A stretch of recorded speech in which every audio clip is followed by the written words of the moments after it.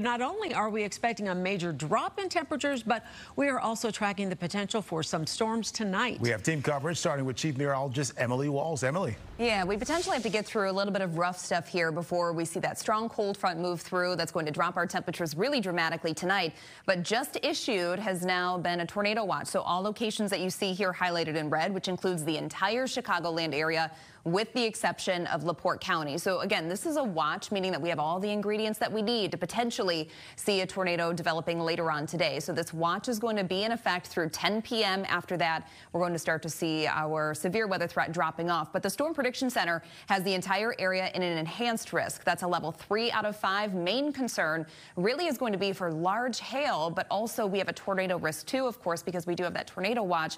But locations across the south suburbs highlighted in this yellow shading here, you've actually been upgraded to a 10% tornado risk. So make sure you have ways to get those severe weather alerts. If you haven't already, you can download our Fox 32 weather app and get those specific to your location. And then after this, we're talking a big drop. Let's head over to Tim McGill to tell you more.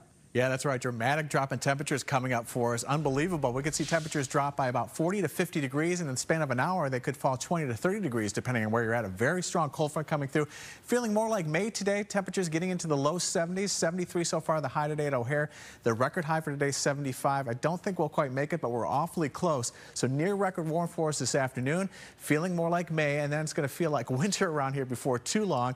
Feeling 60 to 75 degrees colder by tomorrow morning. We factor in the wind chill. We're going to have wind chills tomorrow morning around 7 or 8 o'clock, and some spots getting down to near maybe even a degree or two below zero. So really quite a drop expected for us over the next 12 hours or so. And we're looking at some light snow to add insult to injury for us. Here's the high temperatures we've seen so far today, low to mid 70s. This is what we see normally in late May. More on this dramatic drop in temperatures and the chance for snow coming up a little bit later on in the show. Back to you.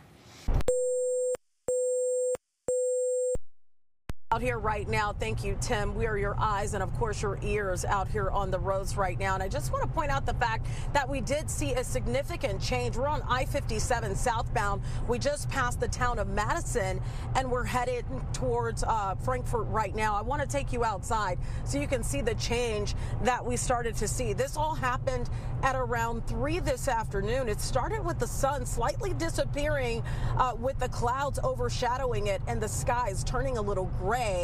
And the wind definitely picked up. We noticed that right away, especially Quan, who's the driver, the photographer. He noticed it as he was holding on to that steering wheel a little tighter.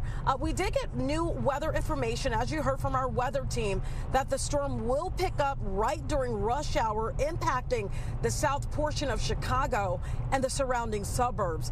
That will be in the form of high wind with the possibility of 60-mile-per-hour winds. Of course, again, we're just hearing, and for me, that those winds have started to pick up.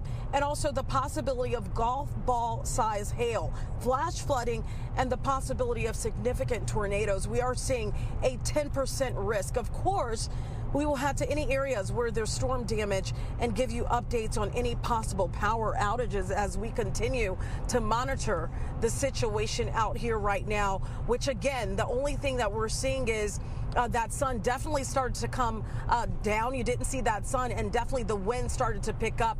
And again, we'll continue to monitor the situation. Live for you tonight in the Southland, Tia Ewing, Fox 32 Chicago.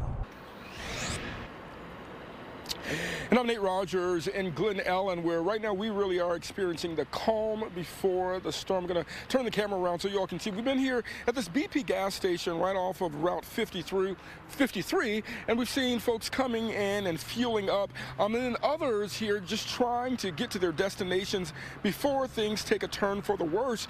Here in Glen Ellen, temperatures remain in the 70s. We can tell that the wind is picking up a bit, but cloudy skies are above.